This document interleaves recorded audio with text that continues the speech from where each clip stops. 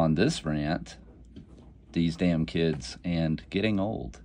So kids complained because they had to have a gaming PC just to play VR and cords and Wi-Fi and blah, blah, blah, and high-speed internet.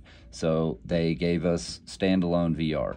Well, then they complained that the games were too expensive for, you know, there's no demos and no way to try it for free, blah, blah, blah.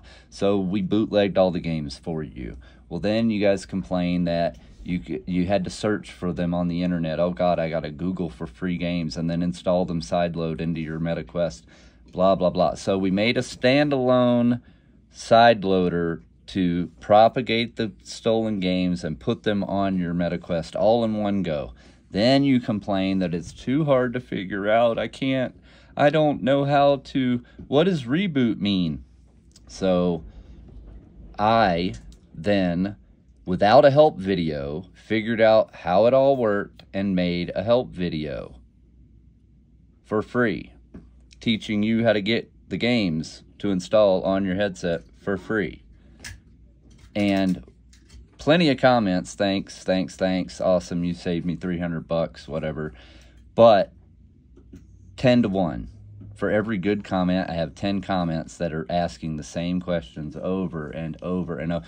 Can I get banned for this? First of all, if you could get banned for it, don't you think every 9-year-old with his mommy's credit card and a MetaQuest 3 and a high-speed data connection would be in the comments complaining that he got banned? Even if only one, he would be blowing up my comments, threatening to sue me, blah, blah, blah.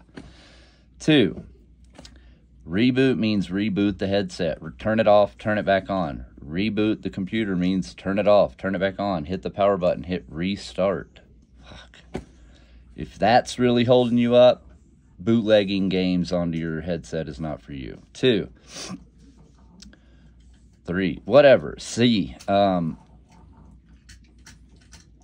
do online games work? Or, you know, does it have this game? Or does this do this? Or does that do that? Instead of reading the comments and seeing that's already been asked like a million fucking times, and I've already answered it a million fucking times, nicely, and then I start just getting irritated and I just stop answering or I just delete the question because it's like, fuck, man, if you're not going to read all these comments, why are you going to read the one that I replied? You know what I mean? So I reply to him regardless. I keep replying to him. But the moral of the story is like, for example, the question is, does it have Beat Saber? Fucking open the fucking app and type in Beat Saber, you fucking lazy fuck.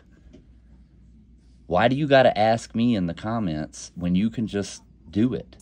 Do online games work? I don't know. Install one of the online games and try it. Does it work on this headset? I don't know. I don't own them all. Oh my God. I realize now that you people are the worst of the worst of the worst. You're too lazy to Google stuff. You're too cheap to pay for stuff. And then you expect everything to be spoon-fed to you. And when it doesn't work, even though 9-year-old kids figure it out, just watch the video one time and 9-year-old kids got it. I did it without a video. And then made a video.